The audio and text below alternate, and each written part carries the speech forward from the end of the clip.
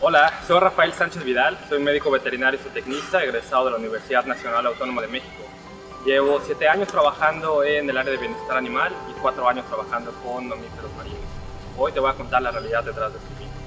Los animales que viven en hábitats asociados a la mar aprenden a realizar comportamientos a través de un método llamado Condicionamiento Operante, el cual está basado en la respuesta que los animales reciben después de realizar un comportamiento.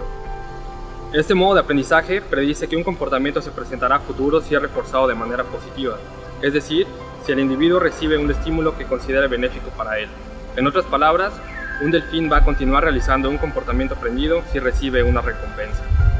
El condicionamiento operante se presenta de manera natural en todas las especies, incluido el ser humano.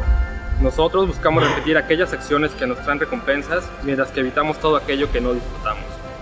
De hecho, algunos psicólogos sugieren el uso de esta herramienta para la enseñanza de niños e incluso la rehabilitación física y cognitiva de sus pacientes. Diferentes elementos pueden ser reforzantes para los delfines. Nuestras sesiones no dependen de la presencia de alimento. Los delfines pueden verse motivados por la compañía de sus entrenadores, de otros delfines o incluso caricias y juguetes. De este modo, cada sesión es diferente en términos de duración, comportamientos y recompensas obtenidas.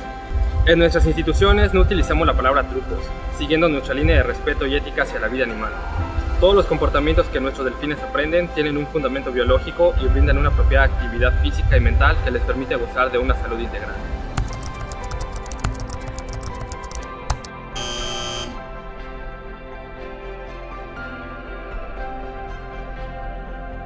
Que no te cuenten cuentos. Nosotros, los profesionistas que cuidamos de los mamíferos marinos en instituciones zoológicas modernas, como lo son los delfinarios asociados a la mar, somos los verdaderos expertos.